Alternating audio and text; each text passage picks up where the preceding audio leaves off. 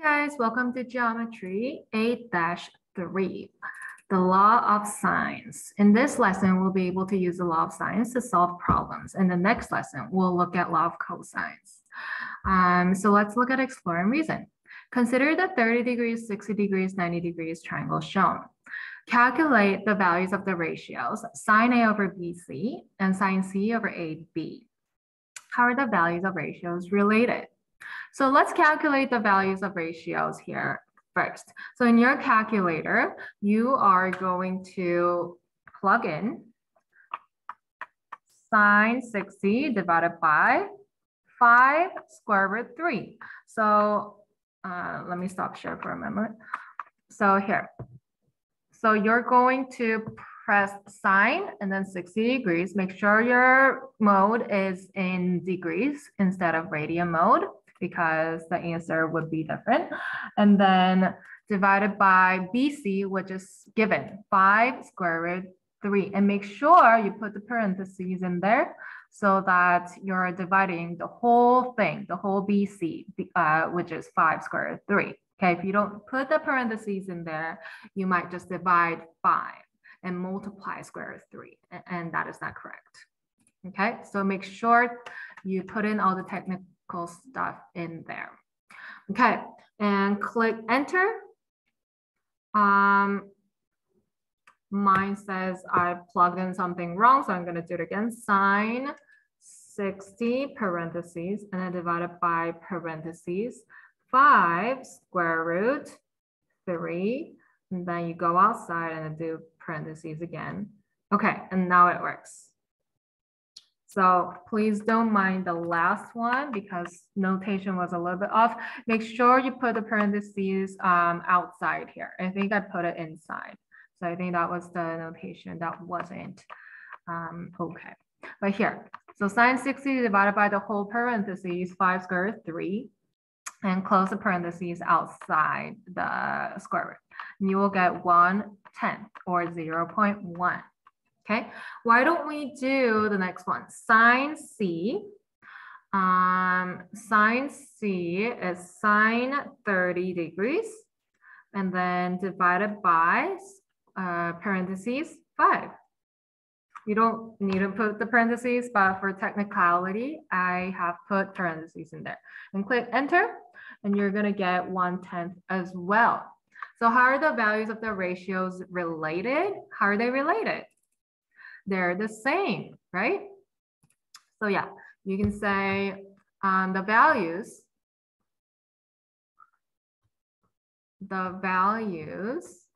are equal, which is 1/10 or 0.1, okay?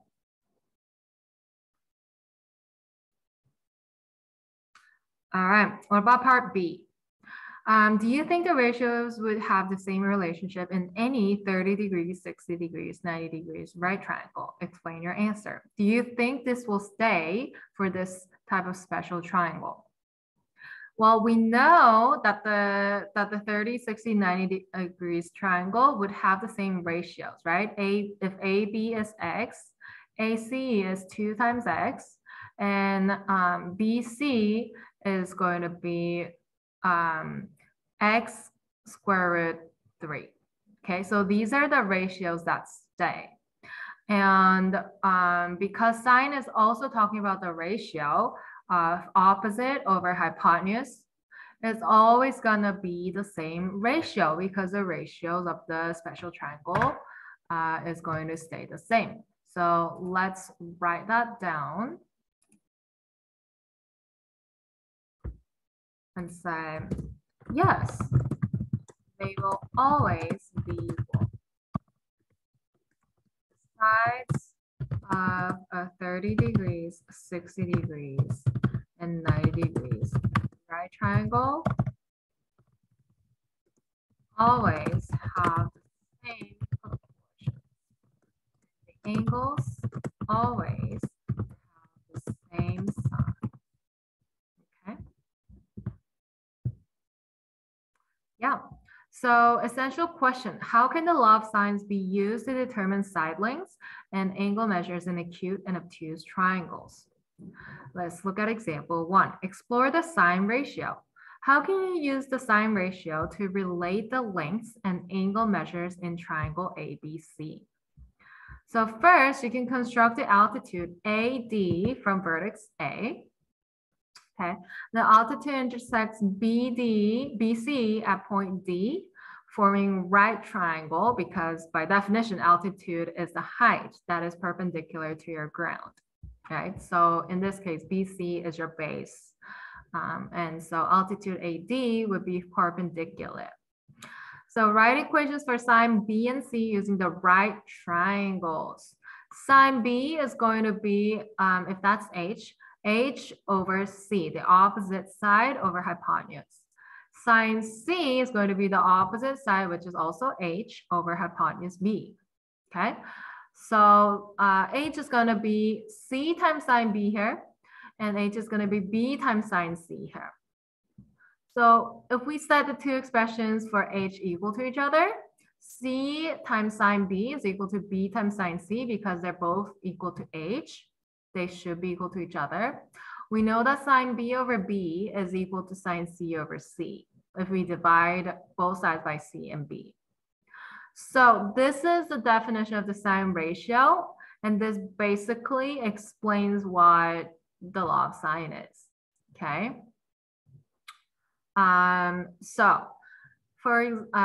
example 1, try number 1, show that sine A over A is equal to sine B over B, and that's also equal to sine C over C. So we have proven that sine B over B is equal to sine C over C. So in the same way, can we show that sine A over A is the same with the other ratios as well? Okay. In order to use A, we need to use the opposite angle A.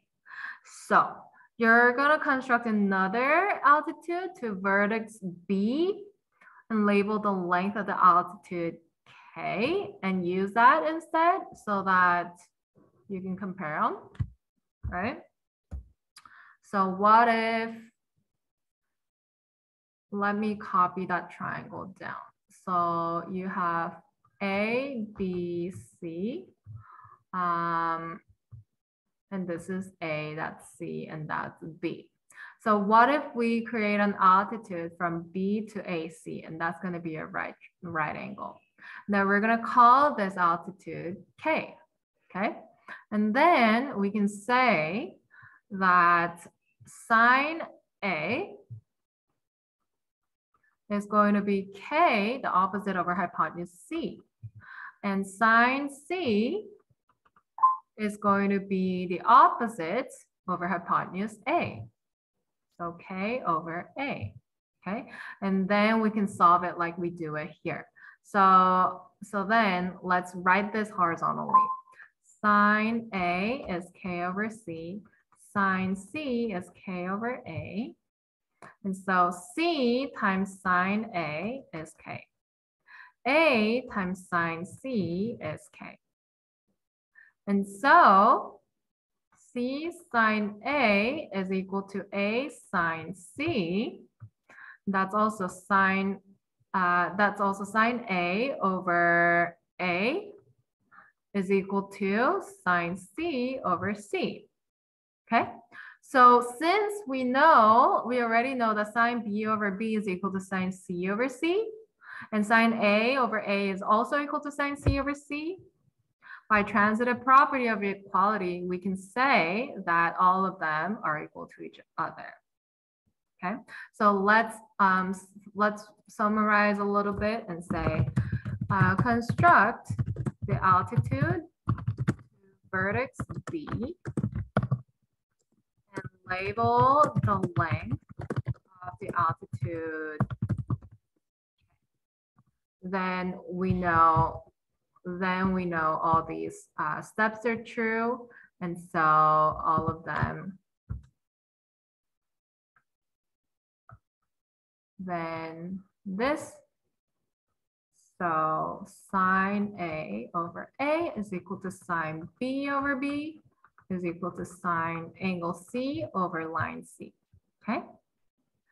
So this is basically the law of sine. So look at the next page. Law of sines. For any triangle ABC with side lengths A, B, and C, opposite angles A, B, and C, respectively, the law of sines relates the sine of each angle to the length of the opposite side. Now, does it say it has to be a right triangle? No, the crazy thing and the wonderful thing about law of sines is that you don't need a right triangle. It works for all triangles, okay?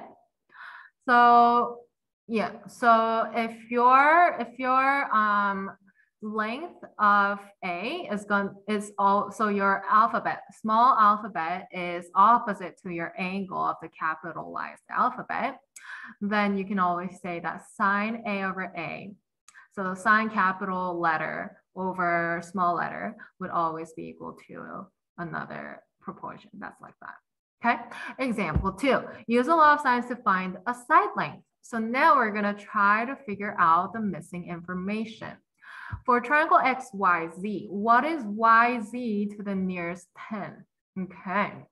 Well, we don't really know if this is if this is a right triangle, it's not a right triangle. If, you know, like what kind of proportions we have, right? But we can figure out the missing information using the law of sine, because we know if this is X, line X, like the length X, and then Y, length Y is the opposite of angle Y, and this is Z, we know the sine of 51 degrees over X would be the same of sine of 77 degrees over 7, right? So we're going to use that proportion and figure out using calculator, because we can use calculator, okay? So first, figure out the equation. So write the proportion, and then we're going to find the missing information, which is YZ. And that's going to be 7 times sine 51, because if we multiply 7 on both sides, that cancels out. And then we multiply YZ on both sides and divide sine 77 on both sides, we get YZ is equal to 7 sine 51 degrees divided by sine 77 degrees.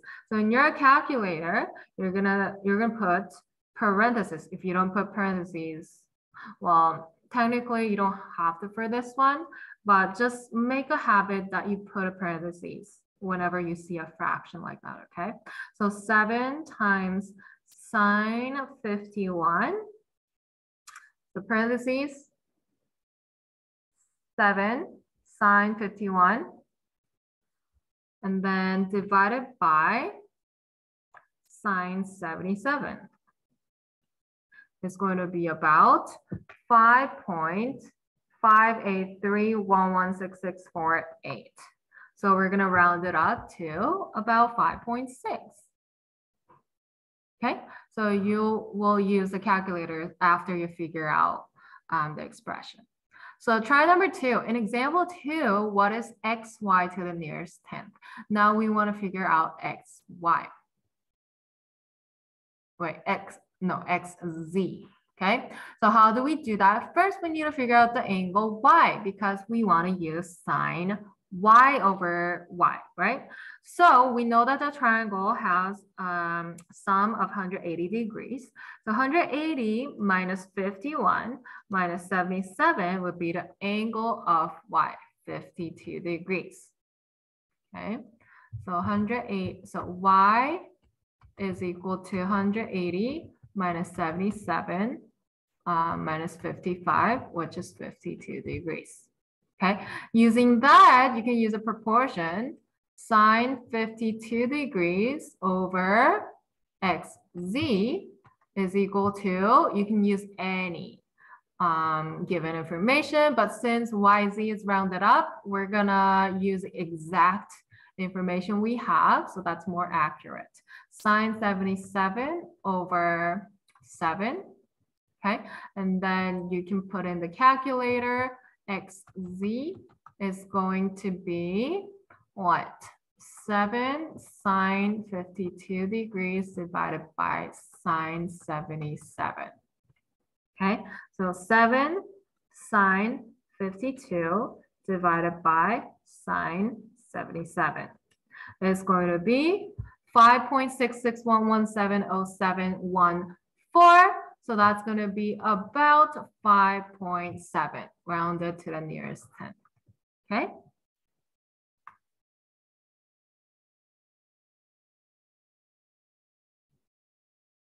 All right, let's look at example 3.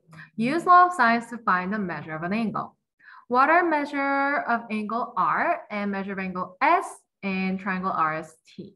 So now we know the lengths, some lengths. We want to figure out these two angles.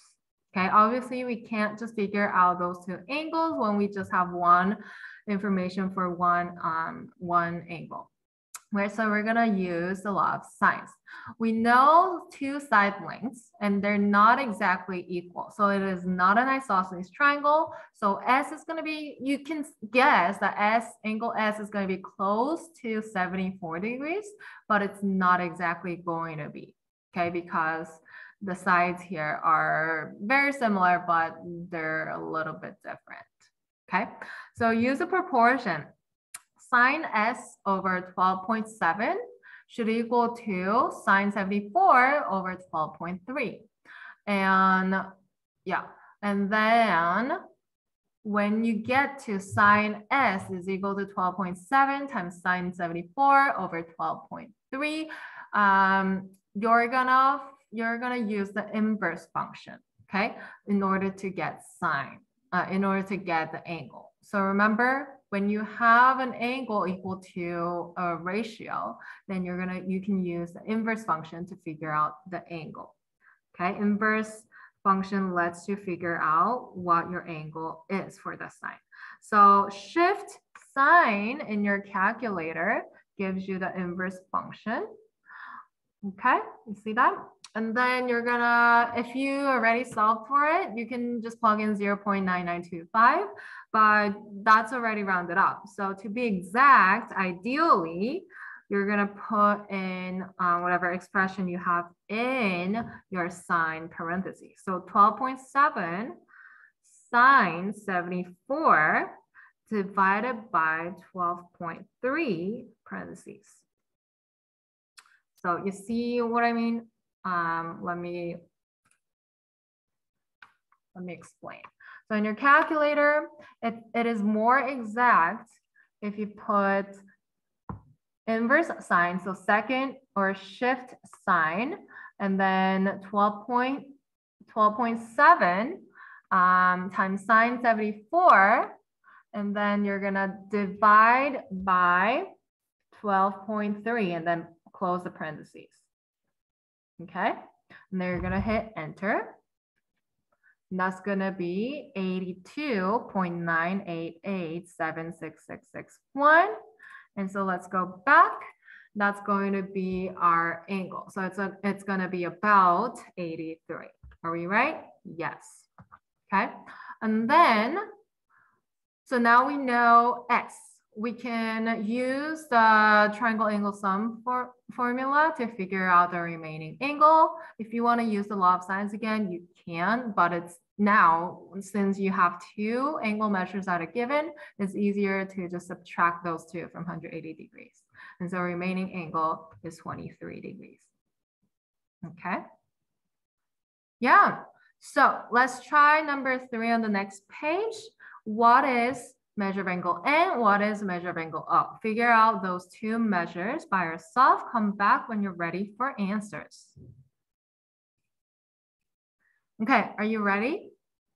So using law of sines, you're going to use the proportion sine 70 degrees over 4 meters is going to equal to sine N over 2 meters, right?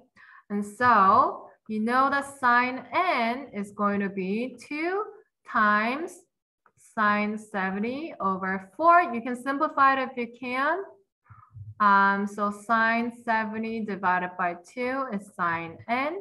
You can use the inverse function and say n is equal to inverse sine of sine 70 over 2. Okay, so in your calculator, you can use shift sine, which gives you inverse sine, and then sine 70 degrees divided by 2. That's going to be 28.02432 ... So angle N is about 28 degrees.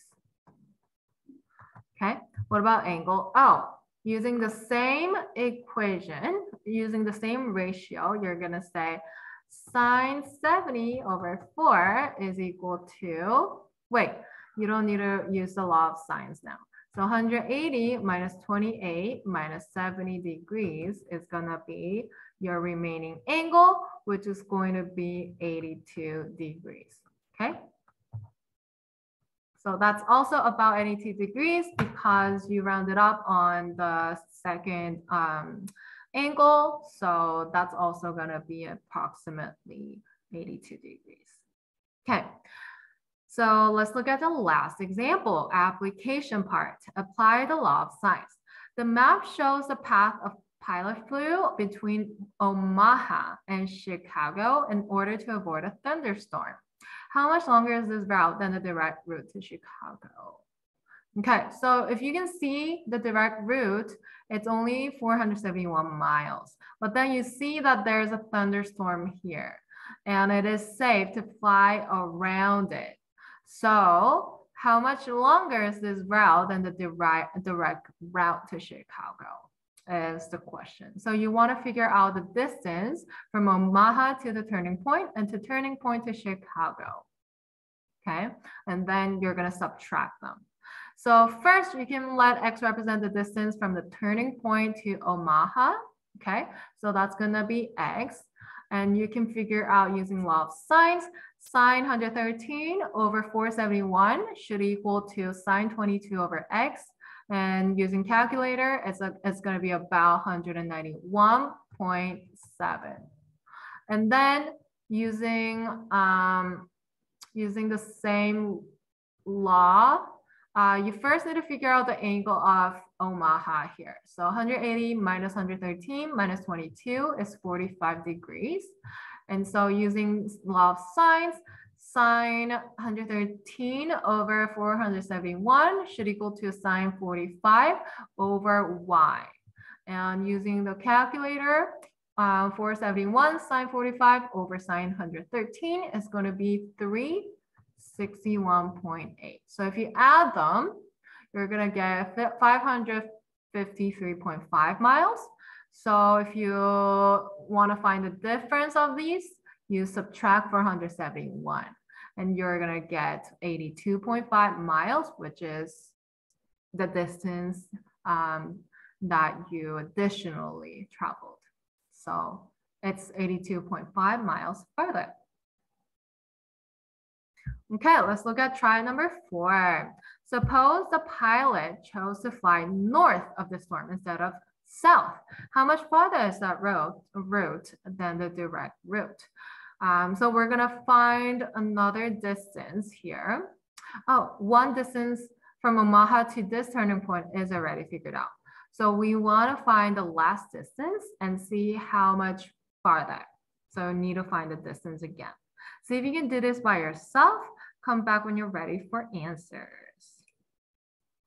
Okay, are you ready? Yeah, so using the law of sines, you know, if that's X that you want to figure out, sine 15 over X should be equal to, you don't know what this angle is, so you're going to subtract 180 minus 148 minus 15 to get that angle, which is 17 degrees. And so sine 17 degrees over 260 is going to be equal to that. Or you can use 148 over 471 again. Okay, either way works. This or sine 148 degrees over 471 equals sine 15 over x. You should get the same answer. If you really want to see if you get the same answer, you can try, but you should. Okay. So figuring out either way, x is going to be should be the same. Okay. So x here is going to be 260 sine 15 degrees divided by sine 17 degrees. If you multiply 260 on both sides, if you divide sine 17 on both sides, if you multiply x on both sides, that's what you get, okay? You're isolating the variable. Okay, and then putting in the calculator, 216 sine 15 divided by sine 17 is equal to 230.1623264 ... So 260 plus 230.16 is going to be about 490.16, and that's going to be about how much more than 479? 471, you can subtract it. 471, that's going to be about 19 point, 490.16 minus 471. So this is going to be 19.16. So about 19 miles further is your answer. Okay. So that was law of sines. Let's summarize our concept, our lesson. So for any triangle ABC, any type of triangle that has a side length A, B, and C, that are opposite angles A, B, and C, respectively, the law of sines relates the sine of each angle to the length of the opposite sides. So for example, if this is your diagram where your angles are A, B, C shown, and your side lengths are A, B, and C shown, they're opposite, okay?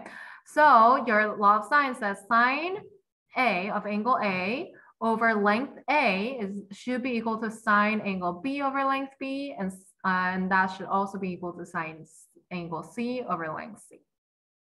All right, that was lesson 8-3, law of sines. And we will look at law of cosines in the next lesson. Thanks for watching, guys. I'll see you in the next video. Bye.